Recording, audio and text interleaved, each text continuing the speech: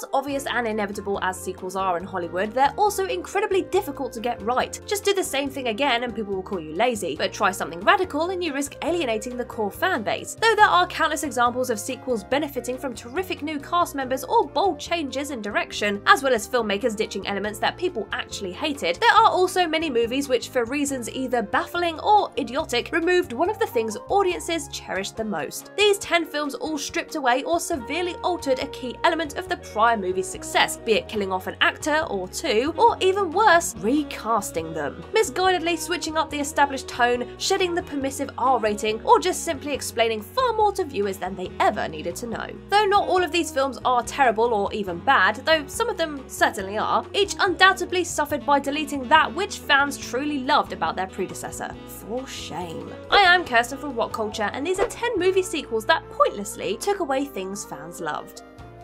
Number 10. Newt and Hicks, Alien 3. It's depressingly common for movie sequels to kill off characters, either due to the actor demanding too much money to return or simply refusing to come back as a result of creative differences. But in the case of David Fincher's Alien 3, the decision to kill off Alien's much-loved heroes Newt and Hicks was not in any way motivated by financial or practical concerns. Ripley's surrogate daughter and best pal respectively, Newt and Hicks are given off-screen deaths at the very beginning of the movie, dying when their escape pod crash lands on the prison planet Fiorina 161. Though undeniably ballsy, it was a creative call which infuriated not only fans but also Alien's writer-director James Cameron, who called it a slap in the face. Once actor Michael Biehn learned that he wasn't going to be asked back for Alien 3, he demanded almost as much money as he was paid for his entire role in Aliens for his likeness to be used in the sequel. And he got it. Beyond the obvious shock factor, eliminating two fan-favourite characters who Ripley fought so hard to save in Aliens felt like an insult to invested fans. This resulted in franchise novelist Alan Dean Foster planning to have Newt survive the crash in his novelisation of the movie, only for writer-producer Walter Hill to insist that he not alter the established narrative. Though William Gibson's earlier Alien 3 script, where both Newt and Hicks survive, has been adapted into both comics and audiobooks over the years, there's no undoing the cinematic stain that the movie left upon the franchise. Yet things got arguably worse in Alien Resurrection, which went entirely the opposite direction by negating Ripley's sacrificial demise, easily the best part of Alien 3, and centering the movie on her clone. Oof. Number 9. The meaning behind Uncle Ben's death, Spider-Man 3. One of the most iconic scenes in comic book movie history is the death of Uncle Ben in Sam Raimi's original 2002 Spider-Man movie. The brutally tragic scene sees Ben fatally shot by a thief after Peter Parker fails to stop said thief earlier in the movie. The sequence brilliantly underlined the responsibility that comes with being a superhero and the consequences of one's actions, or in this case, inaction. It was a perfect primer to ensure that Peter left no injustice unpunished in the future. And while this through line stayed totally intact for Spider-Man 2, 2007's third film ill-advisedly retconned Uncle Ben's death to instead be at the hands of the villainous Flint Marko, aka Sandman. Beyond being a lazy-ass pull to make Spidey's feud with Sandman feel more personal, it completely undid the moral that Peter learned in the first movie. If Ben was killed by some random mook, then his failure to stop the thief ultimately meant nothing, and worse still, it made his hand in said thief's death that much more uncomfortable. Of all the many things Spider-Man 3 got wrong, from a character and storytelling perspective, this was easily the worst. Number 8. The classy spy thriller tone, Mission Impossible 2. Giving the sequel to a hit movie a starkly different tone is an incredibly risky move that's exceptionally difficult to get right. For every Aliens, Terminator 2, or more recently Captain America the Winter Soldier, there are countless examples of failed tone-shifting follow-ups. Perhaps the most interesting and frankly ridiculous example to date is Mission Impossible 2. Arriving some 4 years after Brian De Palma's more measured 1996 spy thriller, the sequel stripped away most of the original espionage and tradecraft elements for a shamelessly stupid, wildly over-budgeted blockbuster effort from action film maestro John Woo. With heaps of slow motion, an impossibly convoluted plot, and a title theme performed by Limp Bizkit, it felt totally counter to the throwback spy yarn style of the original. It just couldn't look anything more like an early 2000s action flick if it tried, basically. And though Mission Impossible 2 can certainly be enjoyed as a brain-dead exercise in style over substance, the sequels thankfully return to the classier spy film inclinations of the original film, while taking a slightly more plausible approach to the action sequences that Woo did. Number 7. The potent anti-war message, Rambo: First Blood Part 2. The first film in the Rambo series, simply titled First Blood, was more a character drama with fringe action elements than an action flick in its own right. Focused on the failed efforts of a Vietnam veteran, played by Sylvester Stallone, attempting to reintegrate into society that would rather spit on him. First Blood was an incredibly rousing examination of how society treats war veterans, and could so clearly have been a standalone one-off movie. But its astronomical box office success ensured a sequel would be made, and despite Stallone co-writing the screenplay for First Blood Part 2 with James Cameron, they collectively failed to come up with a tonally appropriate story. Sadly, First Blood Part 2 largely betrays the entire point of the original by focusing on racking up ludicrous body counts. Rambo kills just a single person in the first film, by accident no less, yet in First Blood Part 2, Rambo slaughters 58 people. Due to the film changing tack so abruptly and effectively transforming Rambo from an emblem of war's cost into a sleek, savage killing machine, the general public came to associate the word Rambo with one-ton bloodshed, as bolstered by the next 2 sequels, which each upped the body count even higher. Though the surprisingly decent fourth film made a solid attempt to circle back to the more serious tone of the original, the damage had already been done to the character and the spirit of the franchise by then. Any modesty or subtlety the first film had was lost amid all the thunderous gunfire and bloodshed in the sequels. Number 6. T2's hopeful, optimistic ending, Terminator 3: Rise of the Machines. Terminator 2 Judgment Day is a rare sequel which successfully changes up the series' tone and absolutely succeeds, vaulting from horror to outright action. The visually stunning tentpole concludes with Sarah Connor and her son John quite definitively defeating Skynet and erasing any possibility that Judgment Day could actually come to pass. In the film's fantastical final scene, the battle-hardened Sarah declares that she's actually hopeful for the future, neatly tying off her terrific character arc between both movies and effectively bringing the franchise to a close. But no hit movie series ever stays dead for long, and so 12 years after the T2 hit screens, a third film was finally released, albeit without the involvement of James Cameron, who quite understandably felt that he told precisely the story that he set out to. And while Terminator 3 Rise of the Machines was a relatively solid sequel for the most part, especially compared to what followed it, it also inherently betrayed the entire "the future isn't set" thematic of T2, with its brutally grim ending suggesting that in fact Judgment Day is inevitable. Though there is certainly an affecting bleakness to the film's shocking climax, it also flies in the face of everything Cameron wanted to say with T2's ending, and was ultimately a cynical way to crowbar open the series' franchise prospects forevermore. Worse still, with Terminator Dark Fate recently spinning its own dark retcon of T2's ending, it all feels doubly insulting. Number 5. The Mystery of Michael Myers, Halloween 6: The Curse of Michael Myers.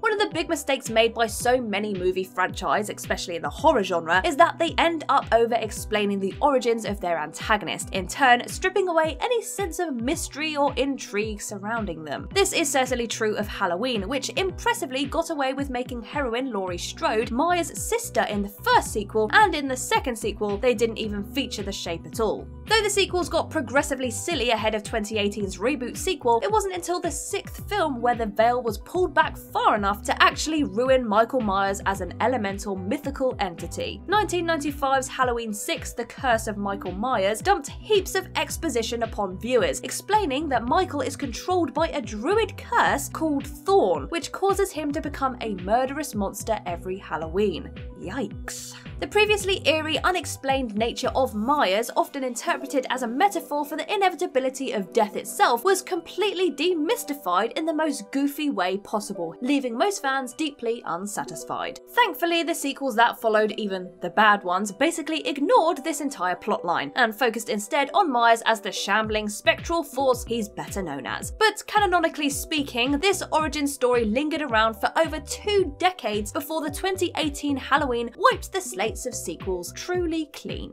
Number 4. Palpatine's epic death, Star Wars: The Rise of Skywalker. The original Star Wars trilogy, of course, concluded with Darth Vader committing the ultimate face turn and saving his son Luke Skywalker by throwing Emperor Palpatine down a reactor shaft to his doom. George Lucas's prequels were able to bring the character back without undermining his demise, and in fact, McDiarmid's deliciously scenery-chewing performance in the prequel trilogy is arguably their strongest asset. When Palpatine was confirmed to make a return in the recent saga capping The Rise of Skywalker, fans were a mixture of intrigued and nervous. Could J.J. Abrams find a way to justify the Emperor's resurrection, or would this be yet another pandering dose of lazy nostalgia bait? Sadly, it turned out to be the latter, with Palpatine's return ultimately undermining what his demise actually meant in Return of the Jedi. Resurrected in the film's opening titles with little further explanation beyond him apparently being a crude zombie puppet thing hooked up to a mechanical arm, it didn't feel nearly worthwhile enough to justify effectively undoing one of the most iconic and straight up awesome moments in the entire saga. And if that wasn't bad enough, Palpatine's new, definitely final death at the hands of Rey was intensely underwhelming, amounting to her simply deflecting his force lightning and letting him fry himself into nothing. Number 3, the found footage style, Book of Shadows, Blair Witch 2. 1999's The Blair Witch Project is one of the most influential horror films of all time, popularising around the found footage format and making ingenious use of its low budget to imply that what the audience is seeing is in fact totally real. It might seem baffling to audiences today, but 20 years ago it was much easier to take The Blair Witch Project seriously as a piece of literally found footage, without every household in the developed world having access to the internet. This only helped the film become a viral word-of-mouth phenomenon which just had to be seen, and in the tradition of any hit horror movie, Studio Artisan Entertainment quickly put together plans for a sequel. The result was a film that really only felt like a Blair Witch movie in name, and though it was still financially successful, it clearly could have been a much bigger hit both critically and commercially if it kept the first film's unique, widely praised stylistic conceit. Instead, this was a bog-standard horror flick, and a pretty bad one at that, receiving 5 Razzie nominations including an apt win for Worst Remake or Sequel. Number 2, the R rating, Live Free or Die Hard. The Die Hard franchise is defined by several things: Bruce Willis's wisecracking everyman cop John McClane, smug douchebag villains getting their deliciously satisfying comeuppance, and an R rating. With their potty-mouthed screenplays and grisly action sequences, the first 3 Die Hard films certainly earned their adult-skewing content ratings, and so much of the excitement surrounding 2007's belated 4th film was muted when Fox quietly confirmed that it was being rated PG-13 in the pursuit of fatter profits. The thing is, Live Free or Die Hard is a good movie, but due to its neutered, sanitized approach to violence and especially swearing, it just doesn't quite feel like Die Hard. The PG-13 rating means that even McClane's iconic catchphrase, "Yippee-ki-yay, motherfucker," could only be spoken aloud with a gunshot disguising the offending word, while the overwhelming majority of the action was near bloodless. Though there is an unrated home video release of the movie with liberal use of the F word, a lot of the swearing has clearly been dubbed in post-production, while all of the blood was also added digitally after the fact. The version that the majority of the fans have seen is the clean, family-friendly version released in cinemas, and that's just not what Die Hard has ever been about. Ironically, the R rating was restored for the 5th film in the series, A Good Day to Die Hard, but it didn't help much, given that the film was, well, terrible. Number 1, Rachel Weisz as Evelyn, The Mummy, Tomb of the Dragon Emperor.